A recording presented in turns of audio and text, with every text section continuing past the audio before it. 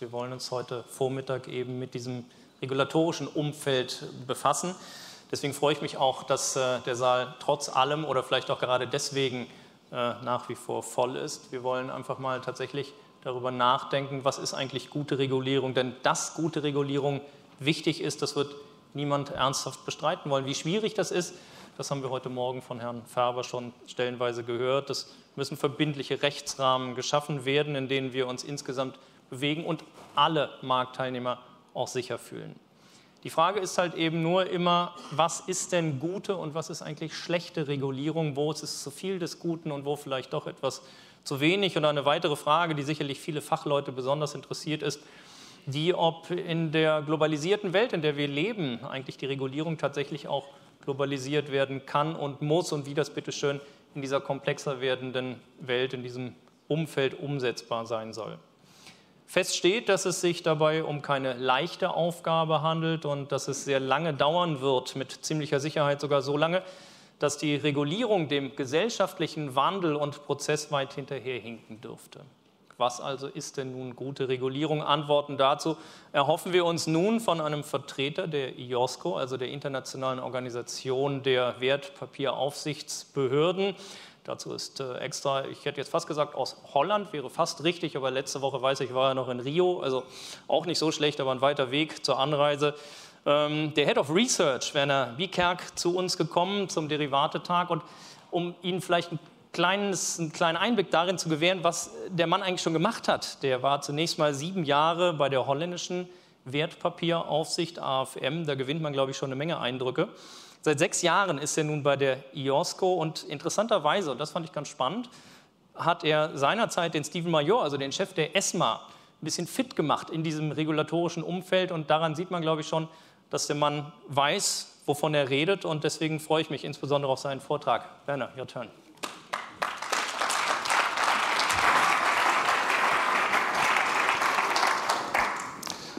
Thank you very much. I'm going to speak in English because it's 25 years ago that I spoke my last German at school. But however, I understand it today, all the things you're talking about, so I'm very happy to hear with you. And indeed, last week I was in Rio with one of your representatives, Christian Volmuth, and we were complaining about the fact that we were in Rio not having had one single caipirinha and not having seen the beach. Although the hotel was in front of the beach, both we have been a little bit busy making presentations to about 650, 700 representatives from the regulatory community, from the markets, from the IMF, World Bank, OECD. So that was a big happening, and we kind of in a jet lag arriving here in Frankfurt and trying to survive within this specialized crowd. What I will do today is give you a few aspects, I think a few considerations we as regulators ought to use when we think of regulation, when we think of ourselves, but also trying to give you a view that you might have about us regulators, how we approach you as a community, and how we interact. And I will finalize with a few words on my, let's say, day job, where I have to analyze potential systemic risks upcoming in the securities markets. And I'll give you the few of the latest risks we have analyzed in our report that has been published last week. Starting with that, I'm going to look. I have a disclaimer, as all good regulators have. This is my views and my own and personal views. So nobody of our membership can be bound by them. 4 themes today. Why does regulation matter? How does society see us, regulators? How do regulators approach you, market participants? And then a little bit about IOSCO, and I will start a little bit explaining what IOSCO is. We are an organization of 120 members, 120 regulators around the world are a member of IOSCO, and they oblige themselves to adopt the standards, the global standards we develop on all type of activity in the securities markets. Apart from the 120 members, we also have organizations like the DDV, like other kind of groupings of the industry with a sincere interest in fair and efficient markets and investor protection. So at the annual conference, for example, those groups mix together into the affiliate membership consultative committee, where your representative is kind of explaining your viewpoints to the regulatory community and interacts directly with the 120 regulators. It's quite an important forum, I would say, to be heard at a global level. And since markets are growing globally more and more, I think it is very important to have this kind of dialogue on a more sustainable basis and to get also the viewpoints of such an important country as Germany into our field. Let's go to why does regulation at all matter? Well, we all know this from the early and the mid-90s and mid-2000s, where the former chair of the NASDAQ was taken into court, and on the right-hand side you see Martha Stewart. She was kind of a guru on the markets, but used her knowledge, benefited from the knowledge by doing manipulation of prices. So it's about illegal and harmful, those terms you will get through the entire presentation, illegal and harmful activities to society. And of course, this is one of the things that I kind of brought to the Dutch market. I investigated a type of product, an insurance product, unit-linked, which brought it to a national scandal where investors were ripped off in a intransparent way. Kind of each euro that was invested in these products, on average 40 cents leaked away in costs and all the kind of things. So this caused a big scandal with billions of repayment. And at the time, this product was only very, very slightly regulated. Let's say 90% of the product wasn't.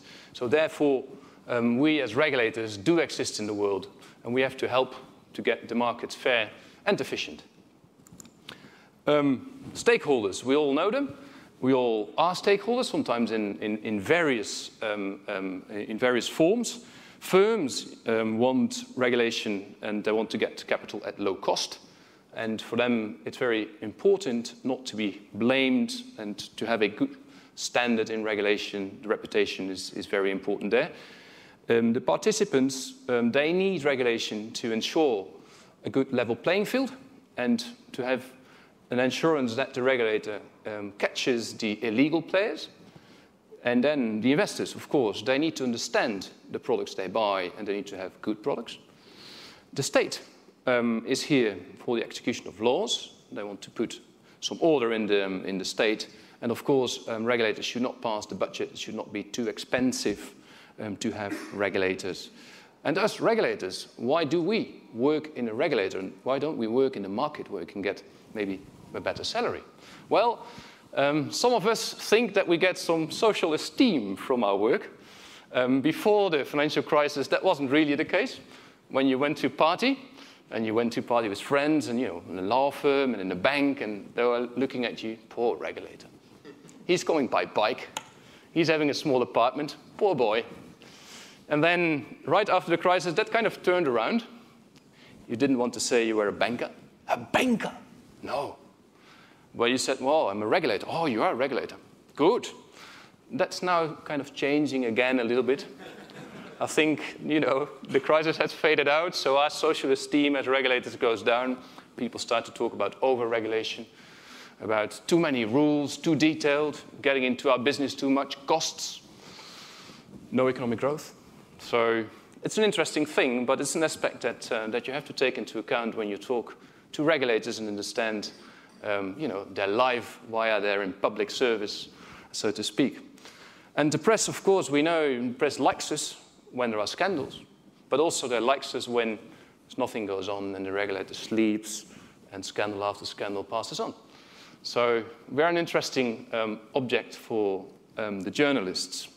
And in the end, we have to take into account that good regulation, smart regulation, means a good economy, means capital formation, means efficient markets, and a flow between savings and investment. So this is something we all need to keep into mind.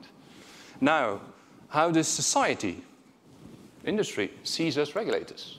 Well, if you read the newspapers, we are the watchdogs of the markets. And sometimes we are the lapdogs of the markets. We sleep well when all the bad things are happening. And then we all know this regulator, right? You know them? Pierluigi Collina. Pierluigi Collina is, today, he is a financial advisor. But at this time, when he was in the football, he was a referee, quite well known and quite well respected. And this kind of picture tells you a lot about the regulator itself, because this man is not the most beautiful man in the world. He's not good enough for the market job. That's what we as regulators sometimes hear from you guys from the market. Technically, you don't understand our products. You don't understand our processes. That's a bit us. But we are the referees. That's why we use our hands sometimes. And that is a little bit of authority. This man had a lot of authority. And why is that? This is a lecture I give a lot of times. Stephen Major had one. I don't know if he has learned a lot, but you can tell that better than I do. But this is about, do I really know the play? Do I really know the game? And this man had a library of thousands of tapes of all players in the leagues he was refereeing. Thousands of tapes. And he studied each player one by one so that he knew what the player would be doing in the field in different circumstances. And that's why this man had so much authority. He would already know that somebody would react to an action in some ways. And that is, I think, the lesson a good regulator should take. A good regulator should know the marketplace, should know the products, and should know the people, so that the yellow and the red cards are less needed. So that you have a fluent kind of market where there is understanding on both sides. The market is not the enemy. The regulator is not the enemy. You should talk. You should understand. There should be that dialogue. And there should be that knowledge. And if that doesn't happen, the market sees it like the sniper. You walk around with your product and suddenly you get hit in the back. Poor market, poor product. You don't want to happen. So as a market participant, you also have to go to the regulator and educate him. Explain your product proactively. Very important. And then, if that all happens well, regulators become like the owl, knowing everything. Wise man you can consult, even before you go out with a new innovative structure, product, activity. This is quite an ideal situation. We had one man, Hans Hugefors, he's now the chair of the IFRS Foundation, the standard setter for the accounting world. And he believes strongly in that regulators should become owls. Maybe we get there one day. And if not, and that's, I think, a picture you all can kind of recognize, the regulator stops your car from time to time and says, well, I'm going to check your books. Let me see what's going on. And maybe the modern regulator will look like this. Cameras everywhere. Your phone has been taped. Your computer is checked, your emails. And sometimes, yes, we've done that. I've done that in my AFM time with one big firm. We checked emails of a certain group of people because we expected, we are worried about certain activities. And indeed, we got a lot of bad behavior through looking over the shoulder in a secret way. Anyway, these were the images we as regulators kind of feel confronted with. And as regulators, you have to make your way through the images and try to form your own way of, shall I say, operations. And the operations is kind of the part of the next chapter here. When a regulator approaches you as the market, you have to keep in mind that we are a bit confused and we see a lot of things, but we also have a framework in our minds that we use. We use for our investigations, our regulatory and supervisory focus. And what I put here is that we broadly can kind of make a difference between illegal behavior and harmful behavior. There are regulators in the world that take the law as the basis, and only the law, and go out and look for illegal behavior.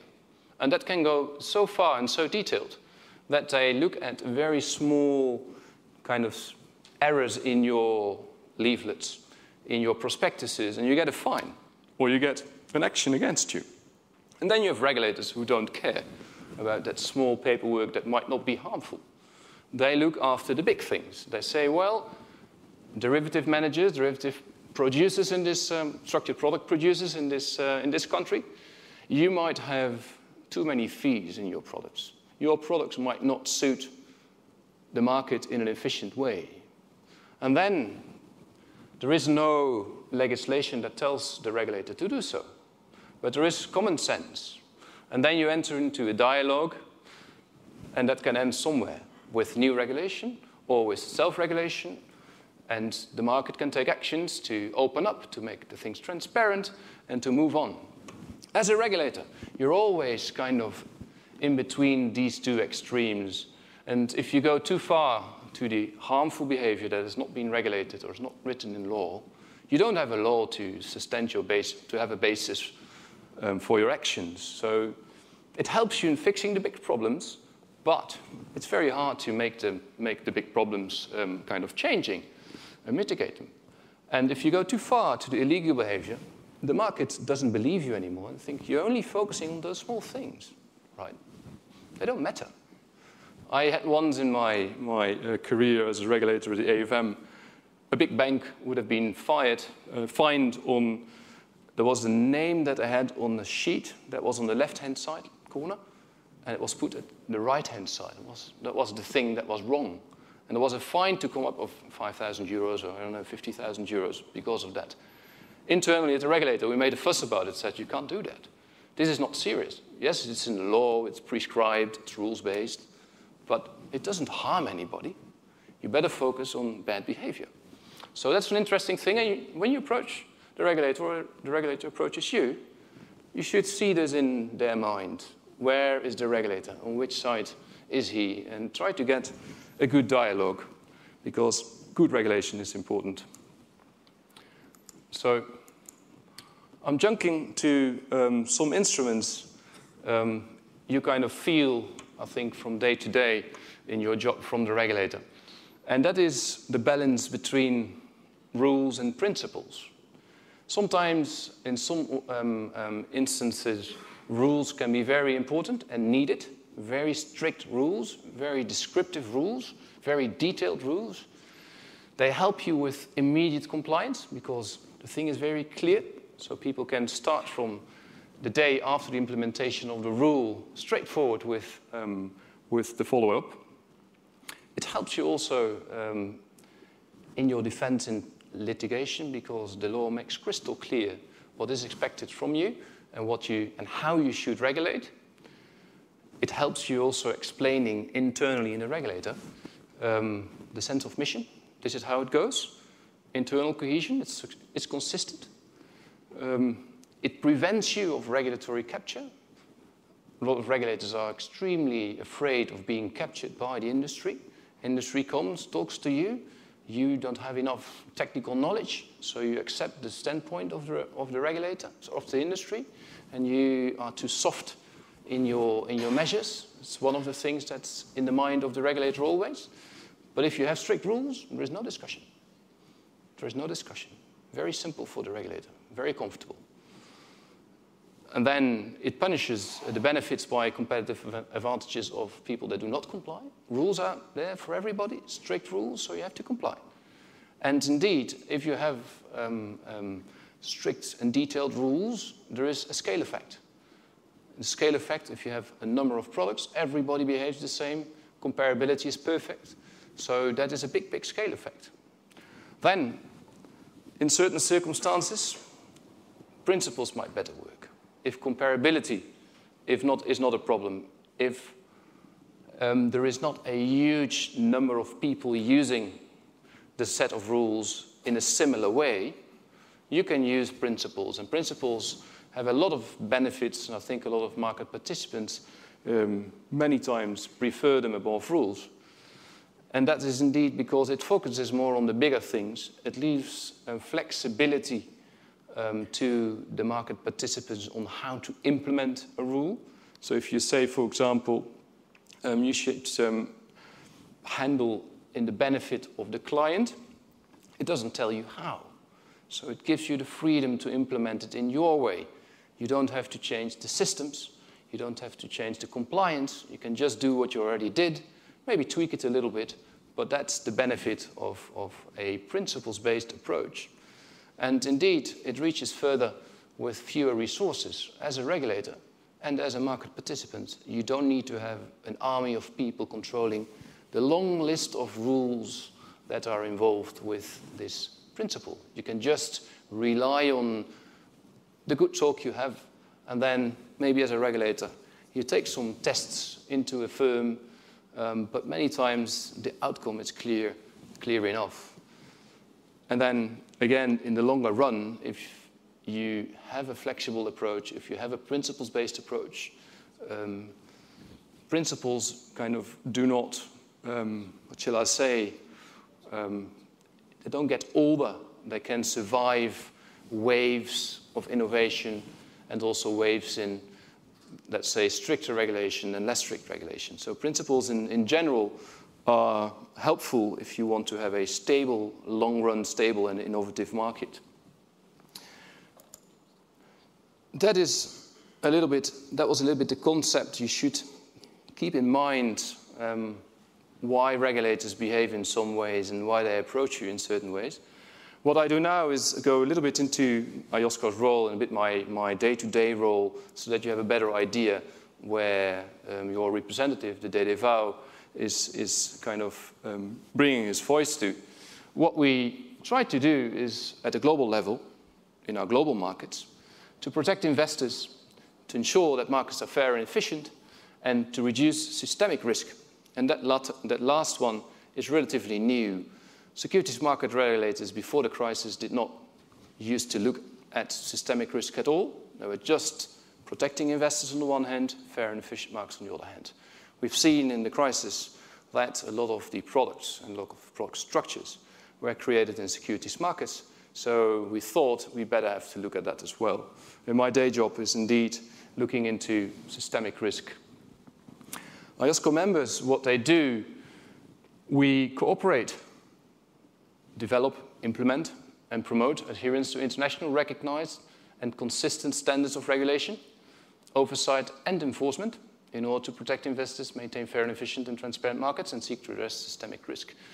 That is quite a thing. We have a structure where we develop the principles, we oblige ourselves as regulators to implement them locally, and there is a kind of system, a mechanistic that controls the implementation. We have an assessment committee that assesses country by country and rule by rule the implementation, but also time after time the IMF and the World Bank drop by in the countries and check the regulatory system and check the level of implementation vis-à-vis the rules of IOSCO. And these reports are public, and they lead to quite a bit of discussion about the level of implementation. So you don't want, as a regulator, not implement it fully because you get quite some criticism by the IMF, et cetera, et cetera. And also, the FSB does a similar thing, and if it picks up that you haven't implemented some rules of IOSCO, some principles, you get from the G20 directly an assignment to do so. That's not a nice and interesting thing. The second thing which is important is that IOSCO operates a memorandum of understanding where we kind of couple together all the members that have signed up to it, and it facilitates the exchange of information in the case of transnational financial crime. And that means manipulation of prices, that means insider trading, that means fraud. And regulators are able to exchange very secret information among them. Even Switzerland, for example, has signed up, which means that the Swiss authorities exchange banking information on suspect people and firms to all other countries that have signed up to the system. And that is a system that helps fighting crime at a global scale.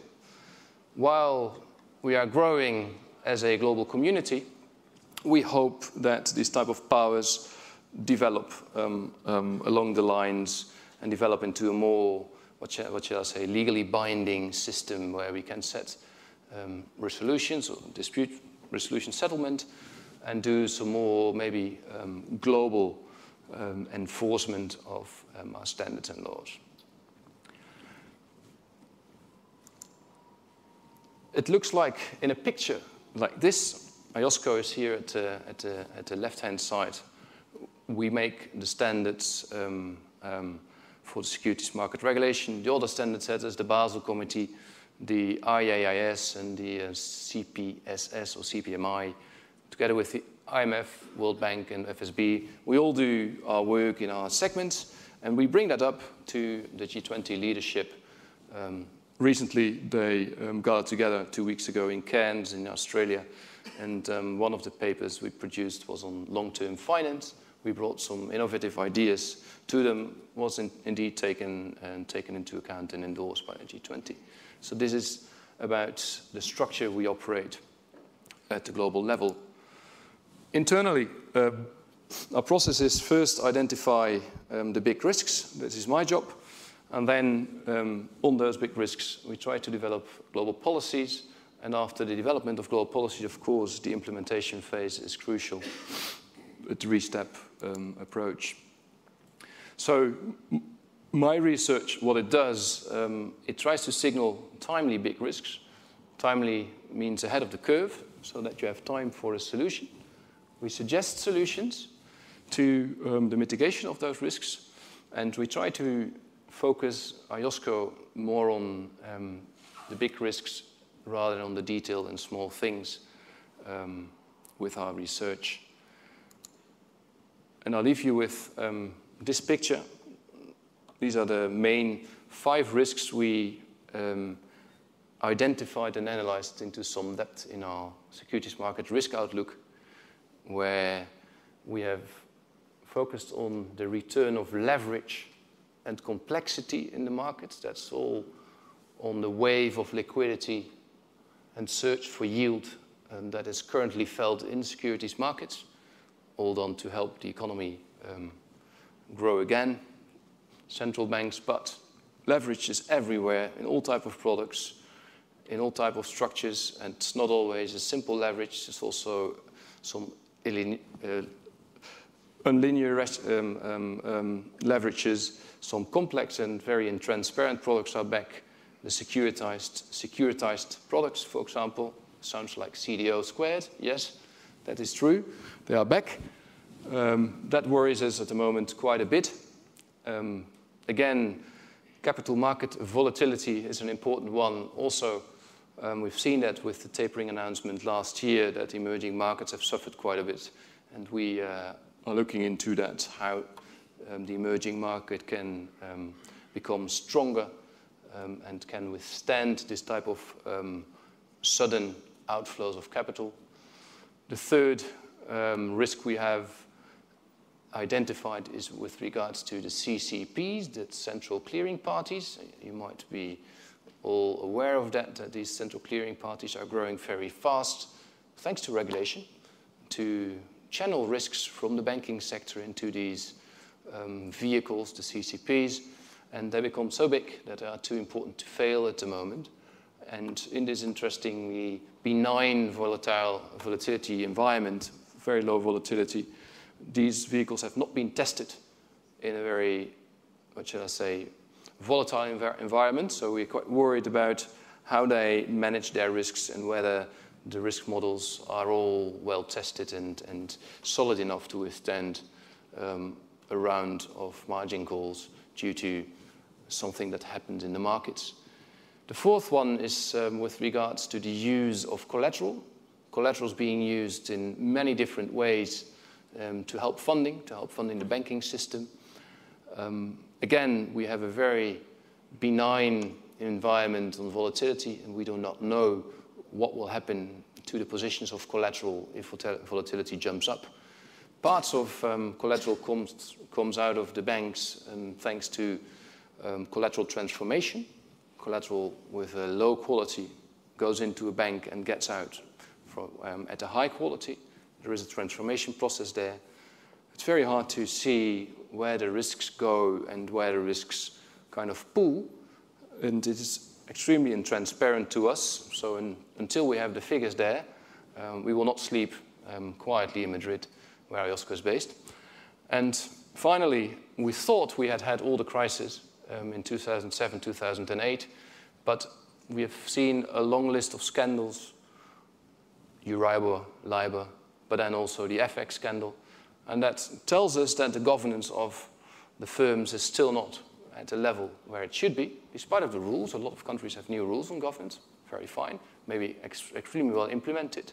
But these scandals tell us that the governance should be beefed up within the firms, and to guarantee or ensure, I think, a better and a more stable environment that we have seen. With these risks, I will leave you. I'm happy to take any questions, either now or in the time after this meeting. Thank you.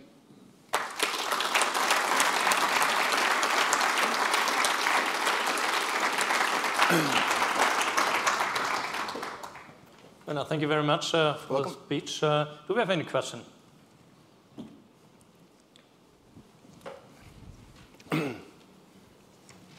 Thanks. You talked a lot about harmonization and that you're sort of the global organization to coordinate regulators. Can you comment a little bit, because what we are seeing from the industry point of view right now is basically that there's not a great deal of harmonization about how you look at things. You explained as well, you have more the rules and principle view and different things. But if you are, as a financial intermediary, active in different areas, then it becomes really difficult. No, it's one of our, what shall I say, 2, 3 biggest worries at the moment. One is the rise of systemic risk, and the second one is indeed the implementation of the rules. At the global level, it's very hard to get agreement on a single set of rules, and that is the high-level IOSCO principle. It's a long process to get a agreement on a harmonized rule, and once you have it, it's even more difficult to get it implemented in a way that, let's say, in a way that the timing, that's the first thing, the timing should be right. That is already extremely difficult. We've seen that in the derivatives regulation around the globe as just an example. And then the level of granularity, get it implemented in the different parts in the world in a similar way so that global firms can operate under one single law, more or less. It's extremely difficult. And we have, we still have a lot of internal fights, and really fights among regulators, because they all have a long tradition. We do it like this in the US. We do it like this in Japan. We do it like this in Germany and Europe. And not surprisingly, the industry is pushing, and I'm very happy that they do, because what we need is a level playing field at a global level in order to get efficient markets, to get the benefits of, really the benefits of global markets. So what we've done, we have created a task force that only looks at cross-border implementation. That is a task force that's led by the Swiss and Anne Héritier from FINMA and Ashley Alder from Hong Kong, two, let's say, small players in the regulatory world. So it's not led by the US and Europe, for example, and they already kind of, what shall I say, they have some clashes from time to time. So it's two smaller jurisdictions that kind of have the benefits and the costs from the regulations that come from above. And I have to say, it will be a long process. There is no silver bullet, but it makes little steps, baby steps. It's good that the big countries, the big regulators, listen to smaller regulators and listen to the industry, to the needs of the industry. We all know regulation is needed, and that's fine, but let it be a regulation that is at least brings at less cost as possible to the industry. What you don't want is, if you are a global bank and you are in 80 countries, that you have to have a single system, single compliance system in each of the countries. But we also have to recognize that in the near future you can't expect a real global playing field. It will be a long process, but we have to go. into that process. I think your voice is very important. And there were some industry roundtables with this task force, and they brought a lot of good material to the Bühne. I think that's a German word, isn't it? So I would encourage you to participate in those also consultation processes, roundtables, but also a consultation paper will be written very soon and published very soon on that. Some more question? Nicht der Fall? Dann gerne in der Mittagspause. Werner, thank you very much. Okay, thank you. Good to have you here.